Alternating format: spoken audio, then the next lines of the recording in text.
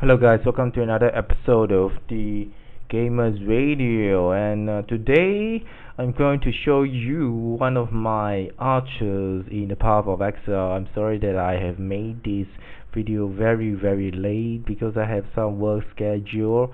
I somehow get another new job, and then I have to work really hard, and luckily I managed to get some sponsorship to get a certain certification, like for example maybe the food and hygiene course, to upgrade myself, so that besides my degree certificate I have an additional cert, and this has some government grants to encourage Singaporeans to work in F&B. But most Singaporeans, they are very ambitious. They have a lot of things, so maybe they have achieved a lot more than me, so they won't be one to go work in the F&B industry, because they have a lot of other things, like maybe some of them have a $1 million business, and some of them have a big career, to besides food and beverage, because now, as you can see from the newspaper, that food and beverage have the least numbers of workers, labor force in Singapore right now. So they will need a lot of manpower to work, and just to keep the business running. And it is a great opportunity for me to get something out from the F&B section. A lot of Singaporeans would not want to do this because of a lot of reasons. So I'm working on my new job, and I have to work really hard, and hopefully this time I can make it somehow. The thing is never to give up. If you have a lot of things that doesn't work for you, you'll keep on trying and trying again until you get it. Even if you fail, there's no regret, because it's a process of giving it a shot rather than not giving it a try. So I'm just going to show you this gameplay of the Path of Exile. As you can see, I'm playing this archer here. I named it you call my shoot. It's not about sperms, I can assure you.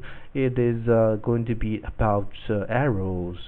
So basically my build is very simple. It's a poison build. I like the poison build a lot because the majority of the monsters do not have a poison build, and you can kill a lot of things with a poison build. You can kill bosses.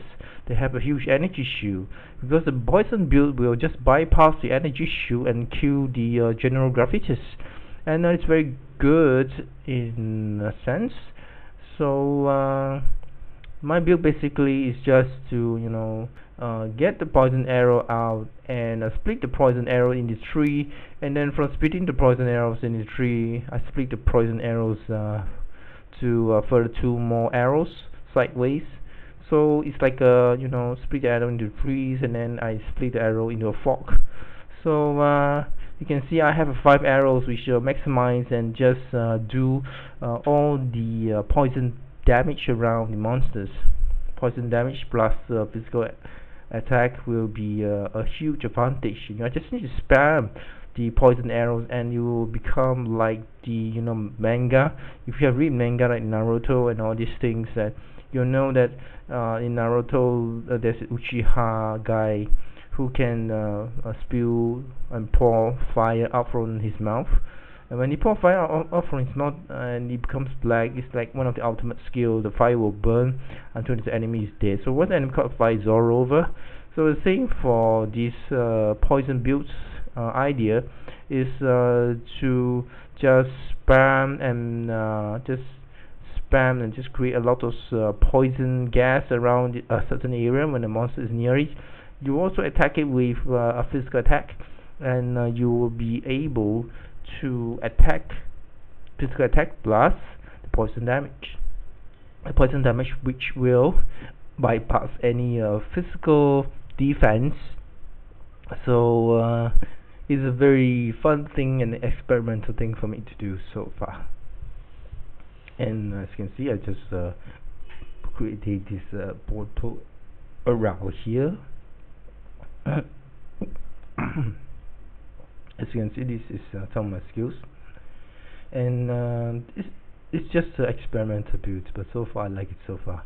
The poison build, and this is my skill tree. I basically just go for all the element resistant in the first place, because I know that my archer will need a lot of elemental resistance if it were to survive a lot of damage later on in cruel or merciless. So the build will just go for elemental resistance, try to get avoid shock, avoid stun, increase all the element resistance as much as I can. And okay, so this is it. I'll see you in the next episode, and I hope you guys enjoy. I'll continue to try and make more videos as much as possible. Thank you, take care, and see ya!